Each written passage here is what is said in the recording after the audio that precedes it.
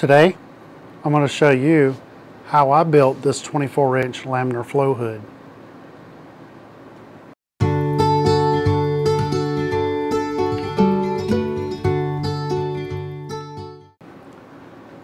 I've recently taken an interest in tissue culture, and one of the essentials in tissue culture is it has to be done in a sterile environment. That means no risk of mold spores or anything getting down into your test tubes. Tissue culture, when I say that, I'm referencing growing plants of really small cuttings in test tubes and then multiplying those little plantlets out into their own jars and then dividing those again into more jars. And to potentially, the math comes out to one cutting could turn into 4,000 cuttings over the period of about 6 months. So, seeing how I'm starting a nursery, I was thinking, how can I rapidly multiply some of my plants? Well, I had taken an interest in tissue culture back last year. I just never followed through because following the protocols just seemed difficult to me. I ordered the book, Plants in Test Tubes or something like that. I'll link it in the description. And I read through the book and it seemed easy enough, but I just had a problem with the mixture of the protocol of the ingredients. So I picked up the book again, I broke it down, watched a couple of videos that are on YouTube that kind of shows me everything about it, and I decided to build a laminar flow hood. Essentially, I have a stack of lumber here in my shop, and I don't have full use of my shop because of this big stack of lumber. I had several different materials to choose from. Well, I wanted my laminar flow hood to be light so that I can move it from room to room. And so I chose to build this one out of cypress. Cypress is antibacterial. It means it doesn't inhabit spores or something like that in case it gets wet. And it's lightweight, and then I could put a seal on it to make it airtight. So tissue cultures has to be done again in a sterile environment, and it's more of a laboratory type of setting. I've made this so that I can work right in front of this positive airflow of clean air. This micron filter filters particles down to microns of 0.03 or something like that. And anyway, it's supposed to get rid of most all of the stuff that's floating around in the ambient air. So I'm going to put this into a small bedroom, and I will turn this on and let this start filtering out, and then I'm going to be bringing videos to you of me doing tissue culturing. So that's something that you can look forward to in future videos. But let's go ahead and get to the video and show you how I built it. Okay, before we get started building our laminar flow hood, there's a few things that we got to do. One, I had to grab some boards and start putting some boards together to make boards that were wide enough. I wanted this to be more of a piece of furniture than just a plywood box that I can just get me by. I'm a bit of a woodworker, and I like for my stuff to look halfway decent. So we're going to be building this one out of cypress. And the reason I chose cypress is, well, because I have a lumber yard full of cypress, and right here beside me in my shop is a whole stack of lumber that is air drying, and it's in my way right now, so I don't have full use of my shop like I normally would. But I have a sawmill, I have a stack of lumber to choose from, so I've chosen cypress. Cypress is light, it's not heavy like oak, so if I'm going to be moving this flow hood around, I don't want it to be too heavy. This is going to be kind of a hybrid. If you've ever seen any other videos of people building laminar flow hoods, I took bits and pieces of what those other people did and just kind of making my own project out of this. So if you see one or two pieces that have been used in other videos, and you know why. Alright, so whenever I'm putting my pieces of wood together, I went to Harbor Freight and I got a doweling jig. It's just a few dollars for that. And then I go to my big box store and I get these little wooden dowels. These are 3/8.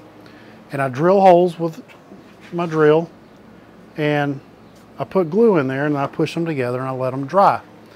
that's essentially all it is to doing, is to making up these boards. I've already got some of these boards that are made up. Some of the parts are already cut.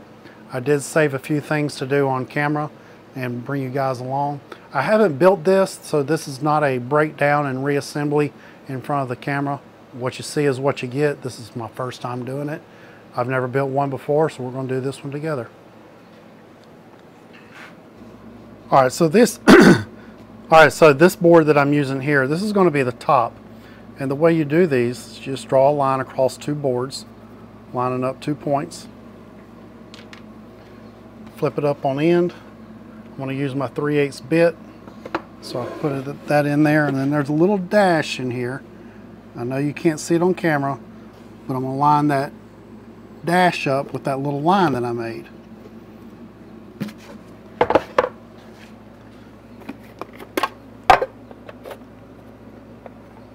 My 3/8 bit.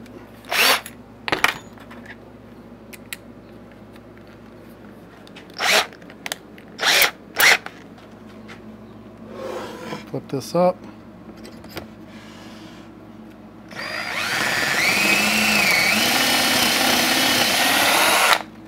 And I've done a lot of these, so I just know how deep to go. You just want to make it deep enough that your pins allow your boards to come together.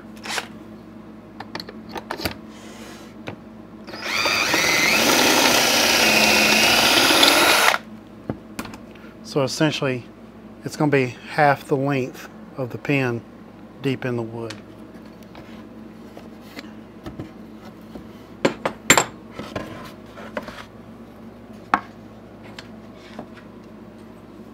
Same thing on the matching side over here.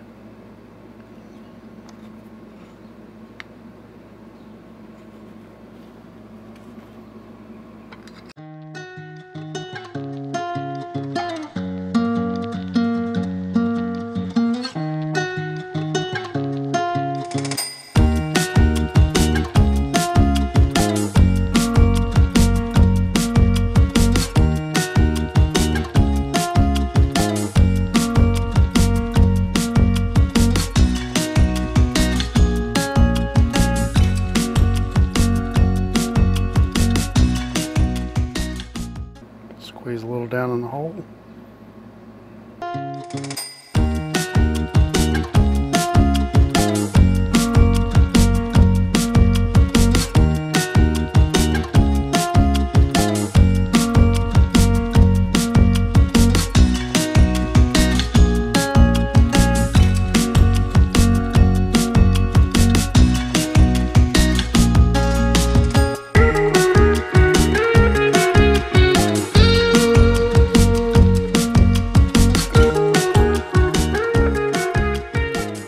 All right, so our base of the whole unit is going to be this sheet of melamine.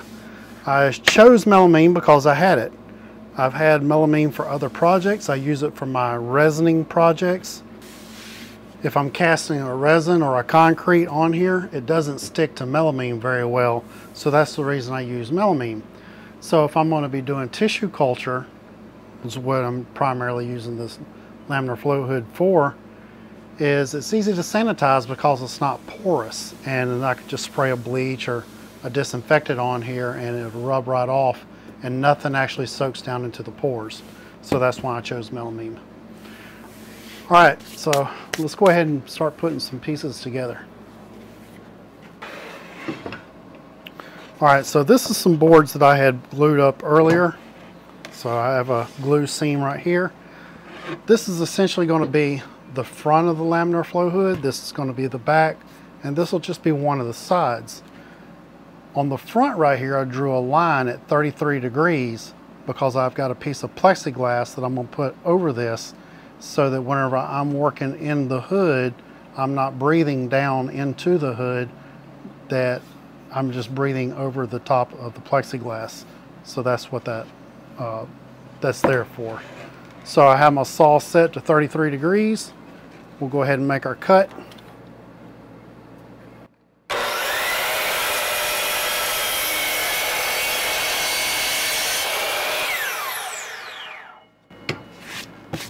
All right, the width that I chose for my flow hood is 24 inches across, and then my fan is going to be sitting on top, and so my box where my filter is going to be is going to be a 10-inch wide box. That's going to give me about 15 or 16 inches forward that of working room in front of the HEPA filter. So 24 inches wide, 14 inches tall is what we're working with here.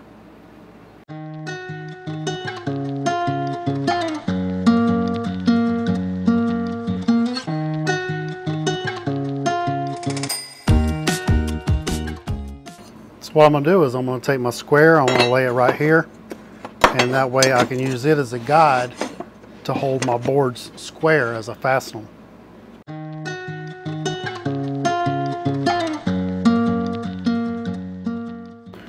I have a little nail gun, and I use my nail gun just to hold things together until I can get a screw in there. So this is not permanent, it's just to hold it together.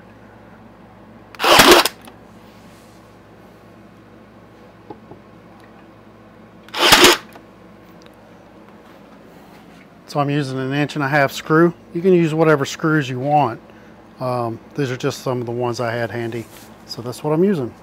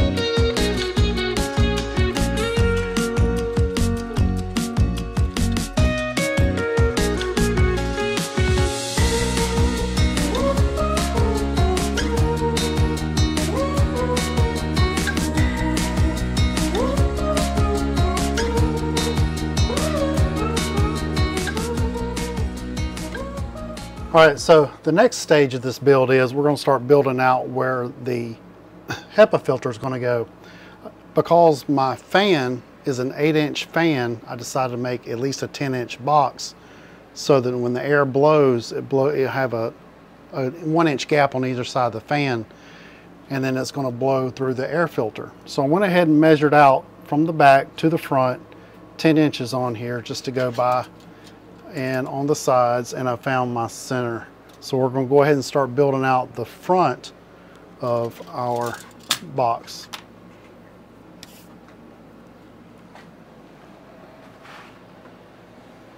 All right, so I've got this piece of wood here, and I've pre-measured and cut, and essentially what we have is these boards are 4.5 inches on both sides, and then that leaves us the 13 3/4 inches in the middle that we need for the filter, and it's just going to sit in here like this. And then this one is measured the 11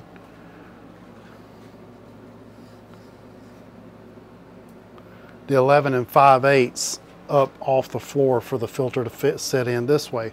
One thing I want to show you about this filter, and I'll link it down in the description, the filter that I'm using. This filter has a foam seal around the edge to kind of help keep air from moving around it. So I like that.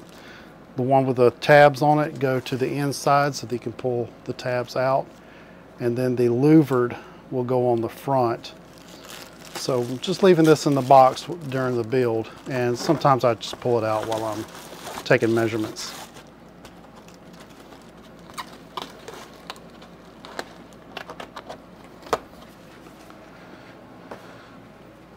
All right, so I've got marks 10 inches here, and then marks 10 inches on my wall. and I'm ready to just pop this right into place. This is just glued. I let that glue overnight. Check it out one more time before I put a staple in it.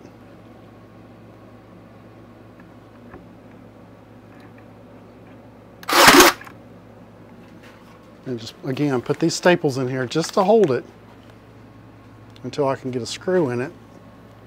That way it just doesn't slip and slide on me.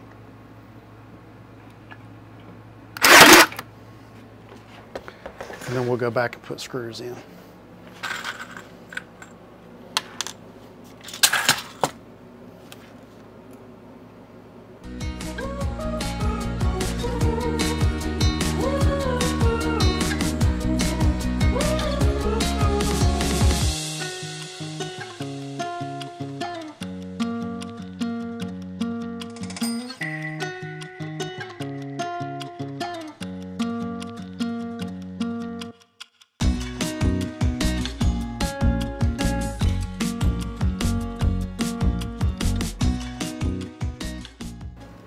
Right, that should hold.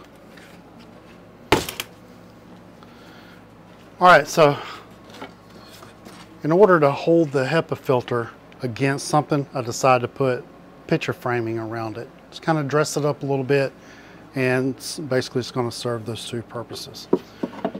So I got a little piece of wood that I cut, and the HEPA filter is going to sit on top of this down in here. And I could have actually done this step earlier, but I got to capture some of this work on camera, right, guys? So I'm using just an old scrap piece of wood, but this scrap piece is going to get that filter up just a 1/4 inch off the melamine, but the filter isn't hid behind the picture framing that we're going to do.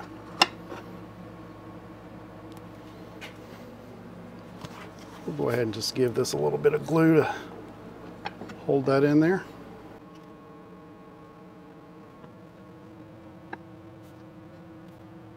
All right, we'll let that dry and we'll move on to what's next. All right, guys, next thing we want to do is start framing out around where our filter area is going to be. While our filter is in here and the foam pieces are against this, we want to try to dress it up a little bit and give it something that the filter is against, instead of running the risk of just falling out or, you know, falling back in. So what we'll do is we're going to take these little 1 1/4 inch pieces of wood, cut 45 degrees on them, put one here at the bottom,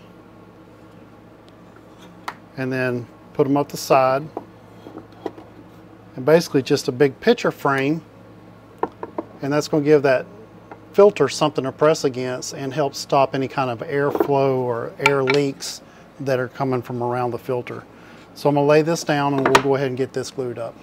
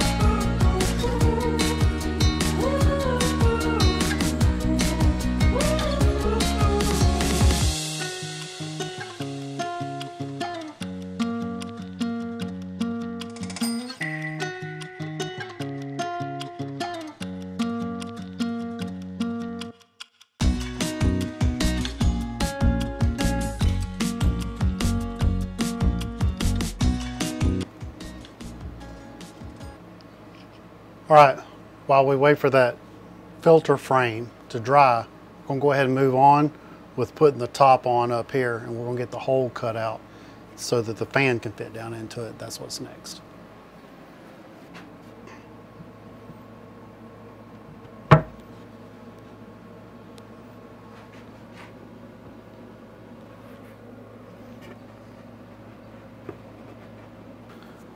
In order to match our 31.6 is the measurement that I actually took, 31.6 degree angle. The reason I chose that, people, is because that's what locks in on my sliding miter saw. And I thought it locked in at 33 degrees, and I looked a little bit further, and it's marked at 31.6. That's what we went with. You can do any angle that best suits you, but now that's what we've got to measure against, is 31.6. We're going to put a 31.6 degree angle right on this front edge so that our plexiglass rests against that. We're also going to come back and put a board with a 36-inch or 31.6-inch bevel on the front here to support the front of the glass also. So I'm going to go ahead and take this over and get this cut.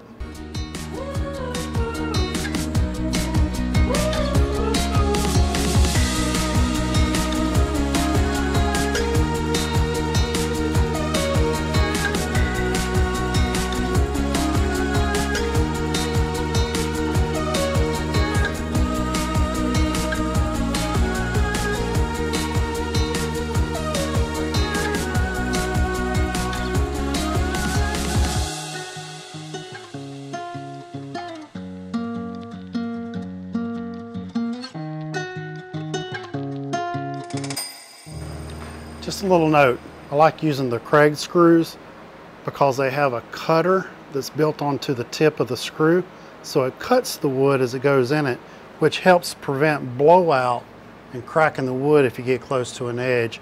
It essentially just drills a hole as it's going down, so you don't have to worry about busting out your wood, whereas if I use a regular screw, it would probably bust out right there as it swole the wood up and out.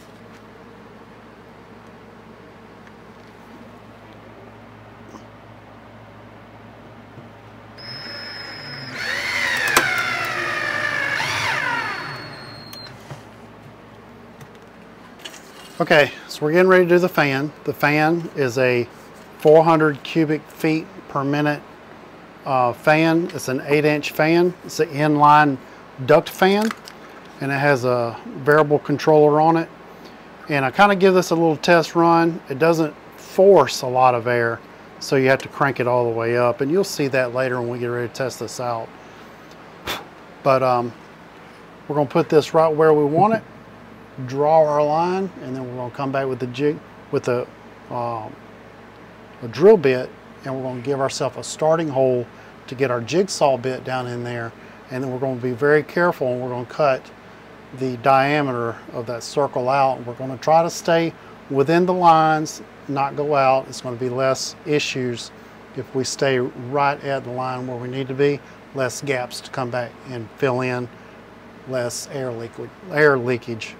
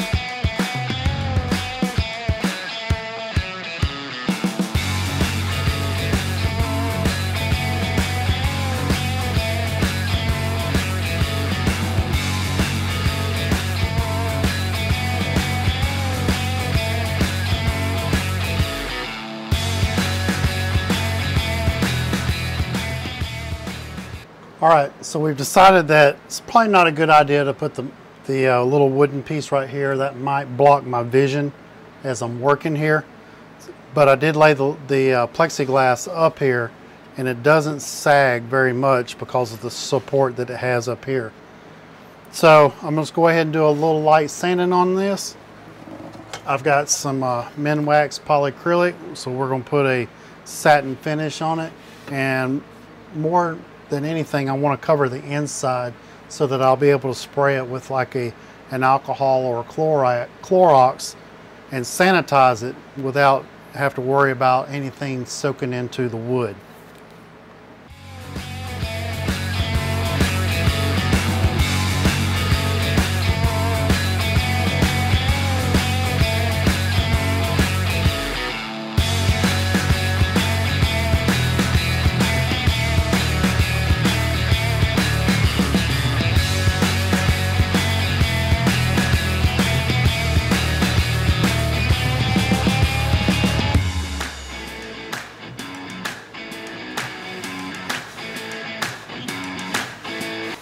Just wiping this down with a damp rag, towel, and basically it just takes all the dust that might be down in the pores and just kind of lifts that off of there, making sure that we got a good clean surface before we put a finish on it.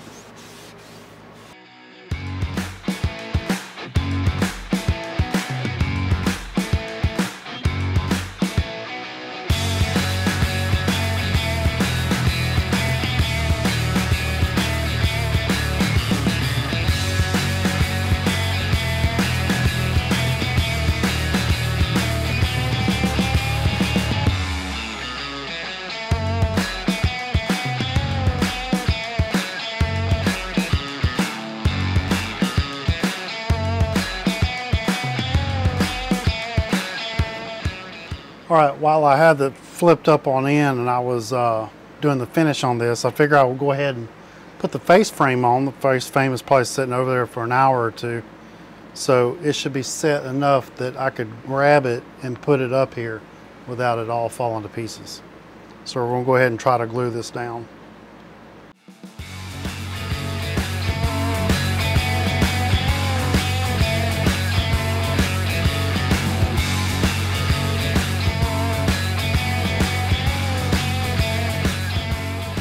Oh, and I took this bottom piece out because I realized I didn't have it in the right place. It's supposed to be behind here. So we'll have to adjust that later.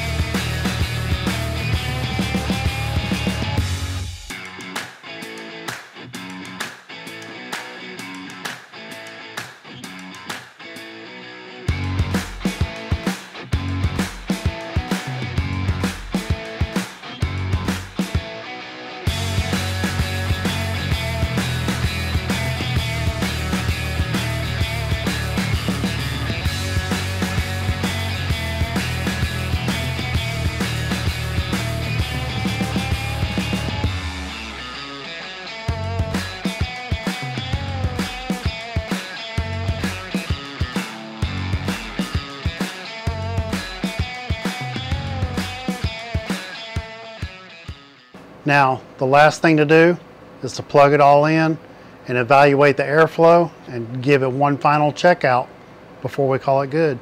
Let's do it. Let's hit the button. Good light. You hear that fan? Here, hold on.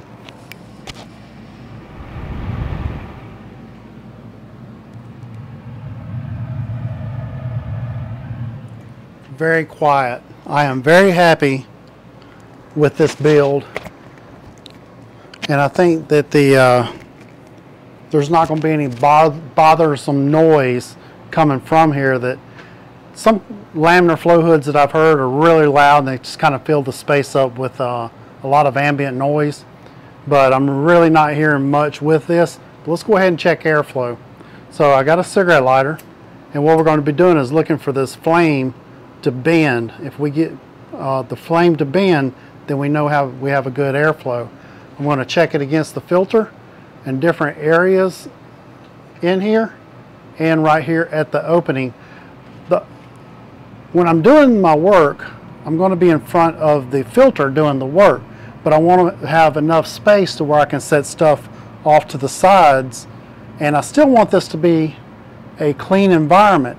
So if we have this shield and we're narrowing the airflow to flow only through here instead of it just being wide open, if this was all wide open and I didn't have sides, it would be sucking air in from the sides. So we've extended it out, we've brought the shield down to make this entire work area a sterile environment. So let's go ahead and give it the lighter test. Oh yeah, you see that? Let me bring you in closer. See how it's bending that flame? That's a nice air push right there. That's probably a little too much when it's flickering the flame like that, but it's still bent all the way up here, really flowing hard right there. But it seems like no matter where we go in front of this filter, we have really good air pushing through that filter. Now I expect that if I get over here in these dead spaces, it's not going to move much, and it's not. I mean, the flame is moving a little bit, but it's not bent and it's not sucking air. If this was bent this way, I'd have a really big concern. So let's bring it to the front. We still got good airflow all the way out the front here and past the shield. The flame is still bent, and I am about 4 inches outside of the shield, and this is still pushing good clean air. Even over to the very edges, I'm still getting a little bit of airflow over here.